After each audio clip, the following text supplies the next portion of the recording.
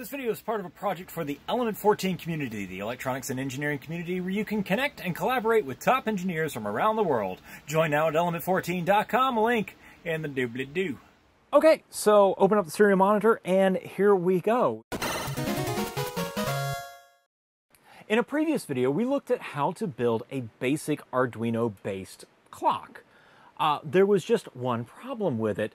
Every time you disconnected mains power, it would, well, reset. So we need to correct for that by installing a battery-backed up real-time clock. Greetings, programs. Atari here, you there, and if you enjoy sweating your butt off in a hot shop in the summertime to make goofy Arduino projects, then go ahead and click the subscribe button, blah, blah, blah, blah, blah, and for now, tally-ho! Okay. This is the heart of our RTC module. This is a DS1307 Plus real-time clock, which is essentially just an 8-pin DIP package IC with a little bit of RAM in it, and it connects to an oscillator, and that provides essentially a perpetual clock calendar system as long as it's got power. Which is really cool because it has really, really, really low power consumption, and like a 2032 coin cell can run this thing for like 10 years, so no problems there. It's a good, solid battery backup solution for a clock. So let's take a quick look at how we would wire this into our circuit.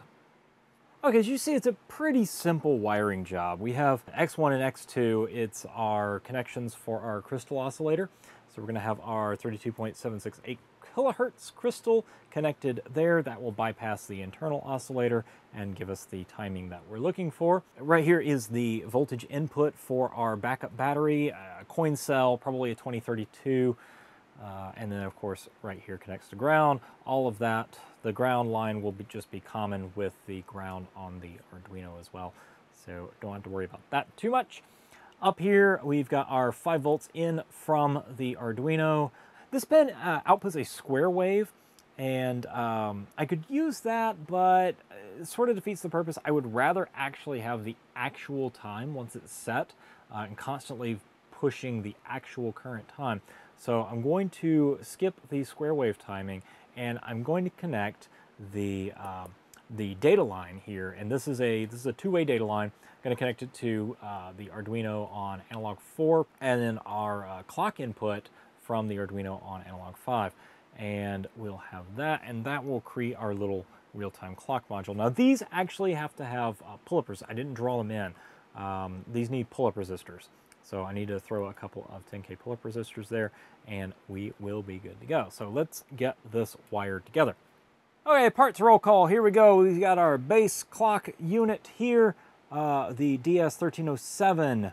Got a coin cell holder, our oscillator crystal, some 10K resistors, selection of jumper wires, and of course our lappy for programming. So let's put this thing together.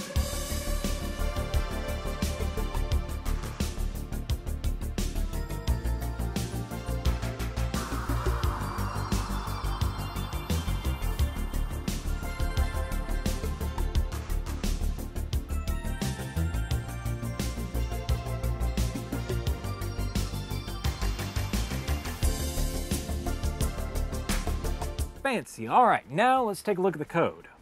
Okay, so to work with the DS1307 and the Arduino, I'm going to use the real-time clock DS1307 library by David Brown.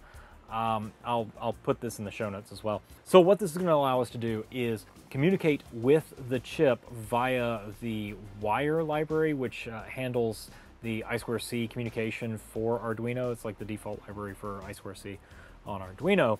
So we can talk back and forth. That'll allow us to get information from the chip, store information to the chip, and manipulate that information as necessary. So what this is going to do is going to define a bunch of different registers within the RAM on the little chip for minutes, seconds, hours, day of the week, etc., etc., etc., and allow us to write to those registers and to read from them. And then it's going to afford us a handful of new functions like setting the time and collecting the time and formatting it correctly and starting the clock, stopping the clock, square wave, manipulation, all that kind of fun stuff. Not really going to mess with a lot of that, but we will in the demo code. Speaking of, just going to run the demo code real quick on here just for proof of concept, just to get the thing going. So here we have the real-time clock demo. So I'm skipping over a lot of the setup here because I've covered it in other videos, and you can check that out in the link up in the corner.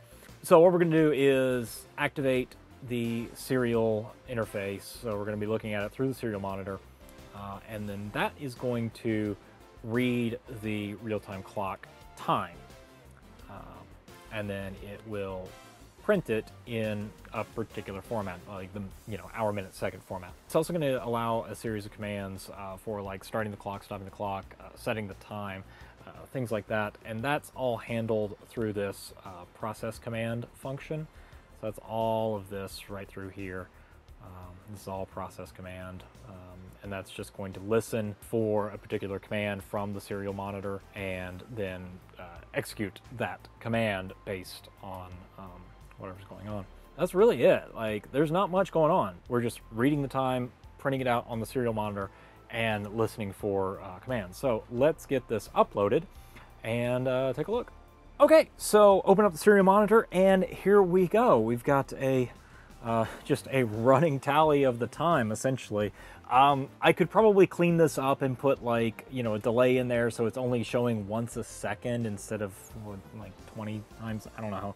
I can't count it that fast. Anyway, but it is there, and it's working. So we've got a running time, and check this out. Check this out. This is the coolest part. So I can take that off. We ended at 43:54, and we're gonna give it maybe another 10 seconds.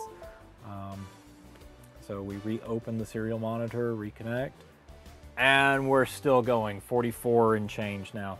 So like 10 seconds have passed, and it's 10 seconds later. So it is working, and the battery backup works as well. So don't have to worry so much about having to reset the clock every single time I turn it off. So there we go. That is ready to go. Next thing I'm going to do is transition from the LCD here over to the 14 segment starburst displays, and I'll be doing that in a future video. So be sure and subscribe and stay tuned for that.